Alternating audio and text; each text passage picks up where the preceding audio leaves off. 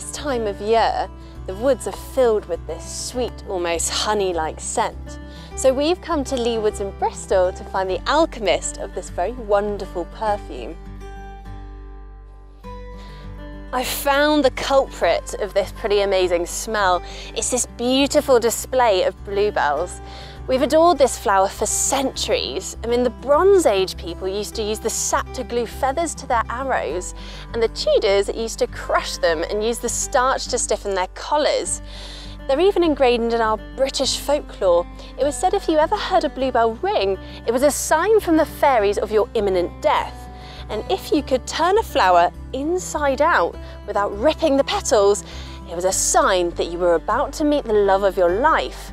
But it's our deep-rooted love for this flower that is threatening their very existence here in Britain.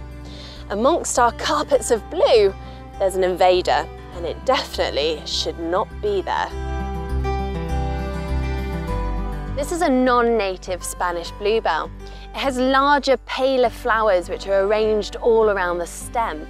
It also has this distinctive blue pollen and no smell at all. It's very different to our native varieties here.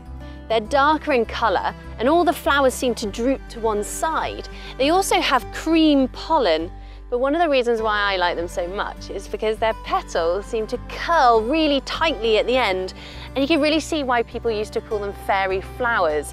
You could just imagine it's the skirt of a fairy. The arrival of the Spanish bluebell can be traced back to about 1683.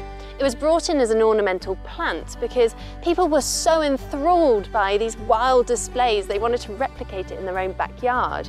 But the British bluebell was too hard to grow, so the Spanish variety was the best alternative. Gradually though, it escaped people's gardens and it started turning up in the wild. Prior to this, these two species have been growing in complete isolation. Now they're living alongside one another. They're cross-pollinating, producing fertile hybrids. And unfortunately, the hybrids grow more vigorously than both their parents. So you could end up with a whole population of hybrids, and the original genetic material of the British bluebell could be completely lost from our woods. Our native bluebells are also found all across Europe, but about 25 to 50% of the entire world's population of this one species are found here in Britain, which means this conservation threat is now on a global level. The British bluebell has been growing here since the last ice age, so we can actually use them as a bioindicator of ancient woodland. They seem to be intrinsically linked to the weather.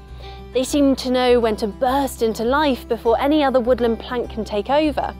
So we can use our British bluebell woods to track the effects of climate change.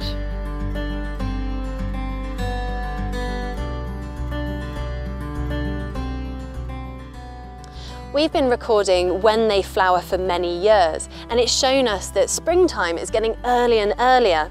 If the hybrids take over, they have a completely different ecology.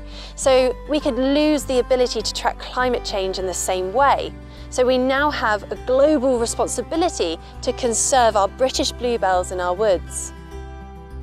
Whenever a non-native species starts taking over habitats, like the Spanish and the hybrid, you always run the risk of there being a catastrophic effect on biodiversity. Certain insects and bees heavily rely on the bluebell as a reliable food source in springtime.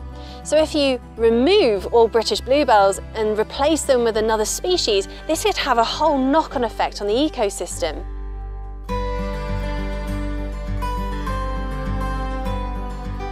So there you have it. A few hundred years worth of gardening has put the worldwide future of this flower at risk. Thanks for watching, and make sure you click the link to subscribe.